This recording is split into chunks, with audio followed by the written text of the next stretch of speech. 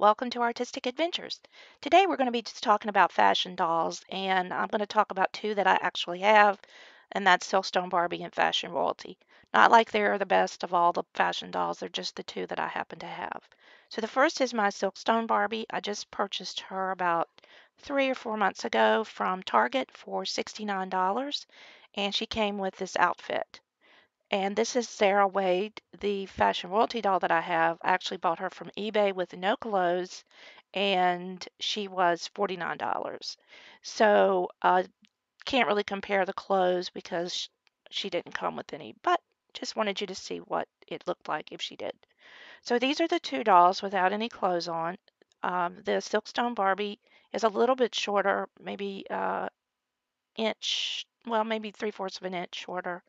And the first thing I'll tell you, when I opened the Silkstone, of course, I bought her complete, but she is just so quality. Silkstone dolls are made from this really dense plastic that makes them very heavy, and that's where they get the name Silkstone.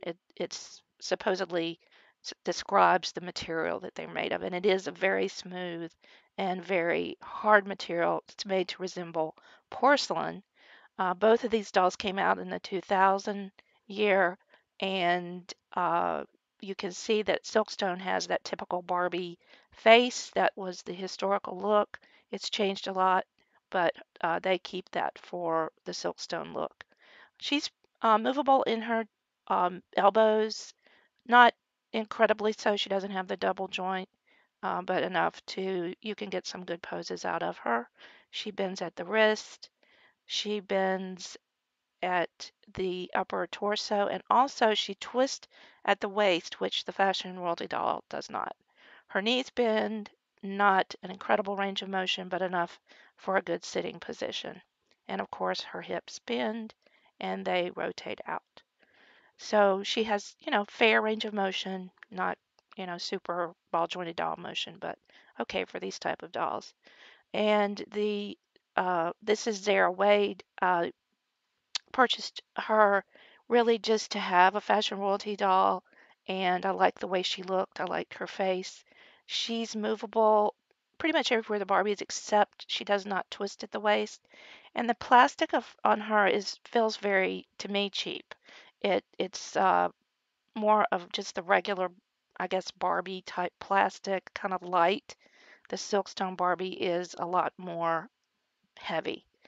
Now, the one thing I liked about Fashion Royalty is her feet are larger than the Barbie, and you know how I feel about these little tiny feet after working on those Japanese sandals in the Japanese project. But I wanted to show you these dolls beside of a regular Barbie just for comparison measures. You can see that they're about the same height, the two Barbies.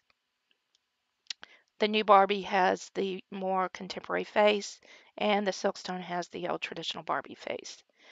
The Fashion Royalty has more of a fashion doll model look, and I like, the fact that they're both fashion dolls and they wear really fashiony type clothes. Some of them are almost a retro kind of look. I really like those looks, so there's nothing, to say wrong with either one of those.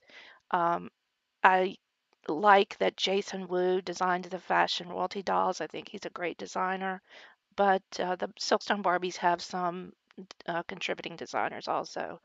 But there's just something about this Barbie doll that is just it sort of screams quality to me. The minute I took her out, I was just like, wow, this is such a nice doll. She has little earrings, and I like the way her face looks. I would never do a face up on her. I would never change her looks, whereas I would change the Fashion Royalty doll. So that's about it for that. But what's next? Well, I had a suggestion from Jackie, and that's going to be exciting. I'm gathering my materials now. Do you know who that is? It's Regina, the evil queen. So I'm getting some stuff together now, and I think Jackie's going to send me some additional pictures to make sure I do the right costume.